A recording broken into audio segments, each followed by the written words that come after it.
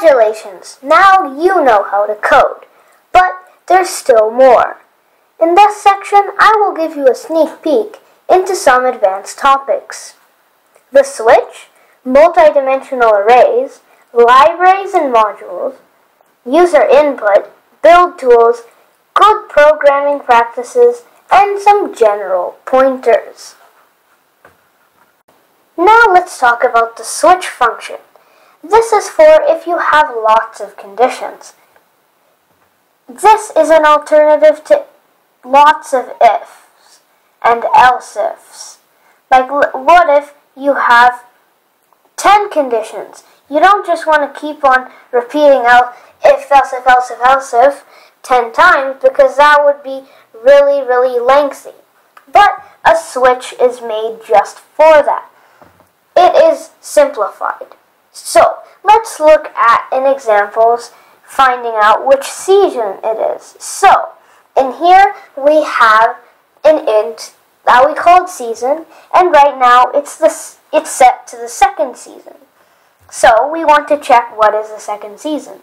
So, in the switch function, we input season, and then we have case 1, 2, 3, and 4 for each of the different seasons. So, each of these cases would be the equivalent of doing if or else if season equal to 1. And if that's true, then it's just going to print out whatever is here.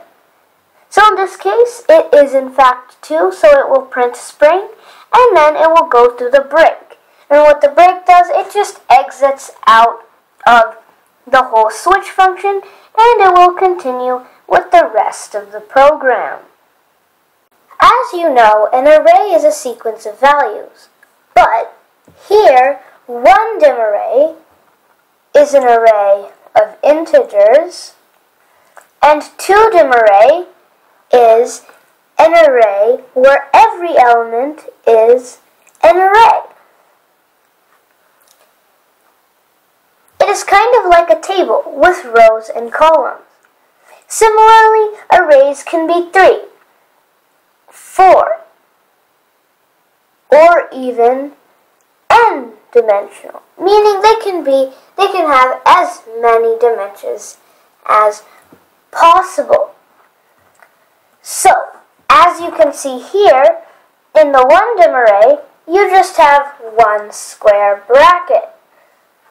This is how you index it, right?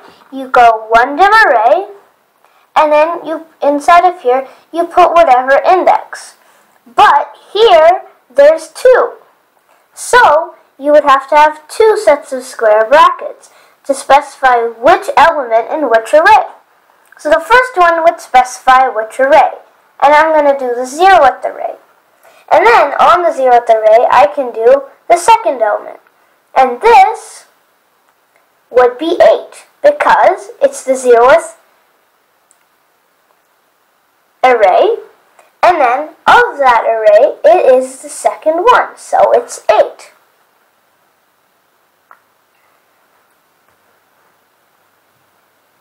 So let's talk about packages and libraries.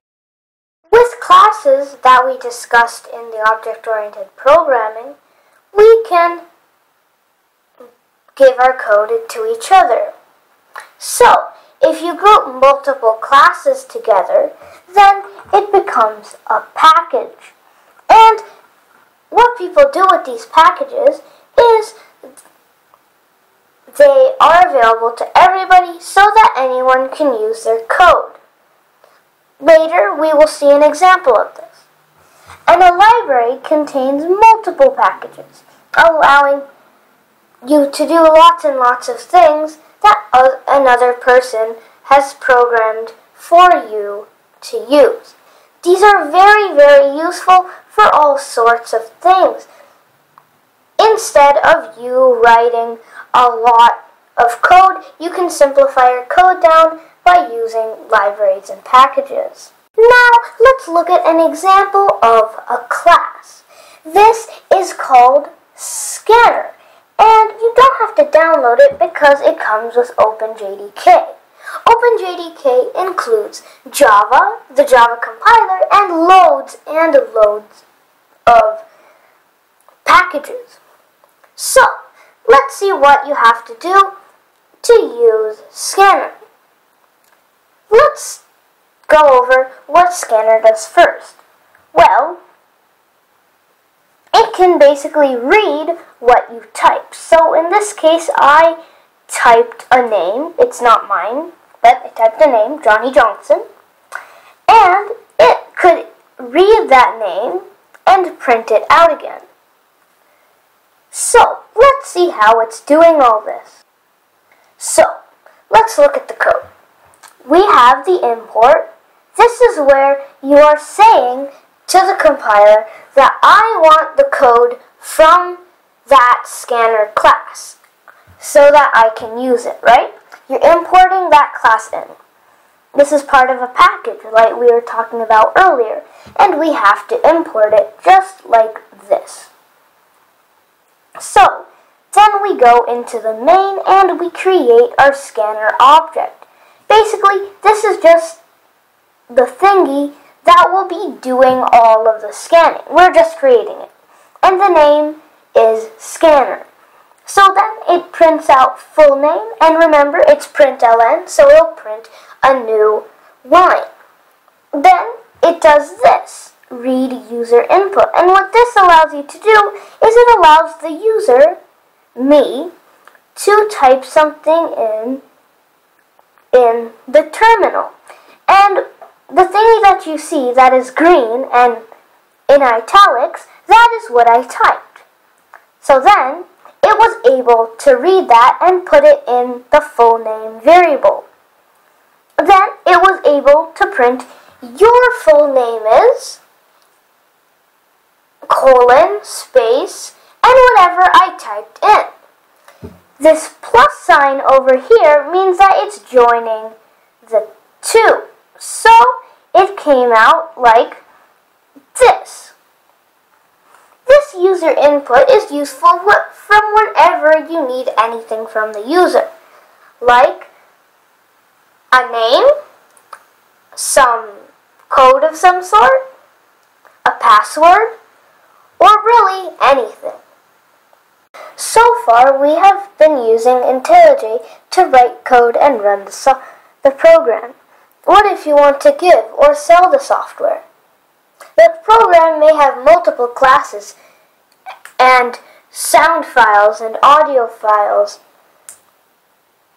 organized into different packages. A build tool compiles individual Java files, XML files, audio files, whichever ones you need, and then prepares a package or installer to ship to your customers. Some of the popular types are Gradle.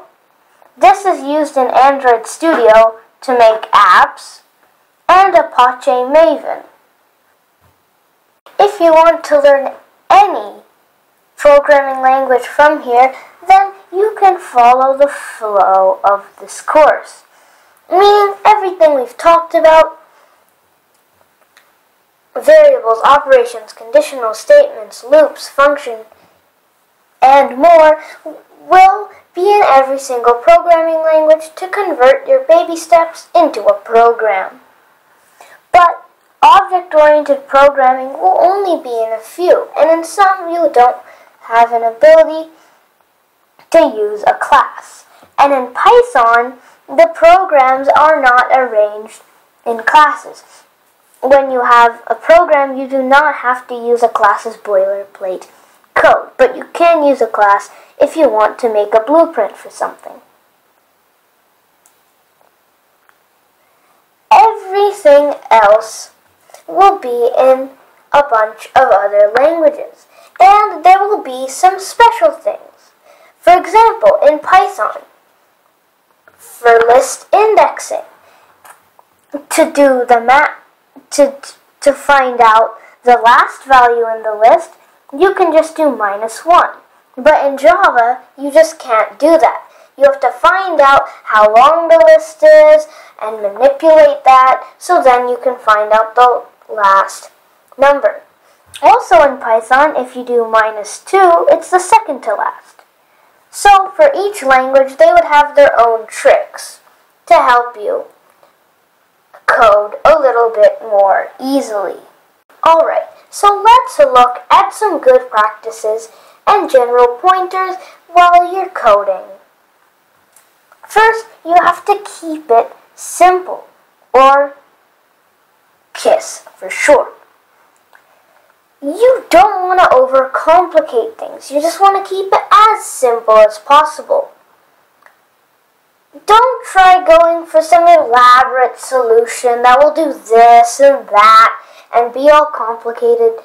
Do it the simplest way possible.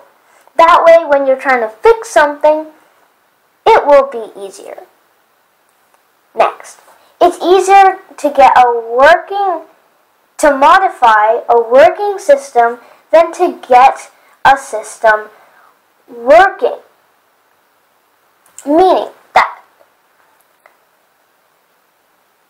if you have a system that's already ready, it's not very hard to just improve that system. But it is much harder to get that system working. Last, we have dry. Don't repeat yourself. Meaning, if you have something that you're using lots and lots of times, just stick it in a function and it'll be much easier to use. KISS, and it's easier to modify a working system than to get a system working. And dry, you should keep all these three in the back of your mind while you're coding to make your life a little bit easier.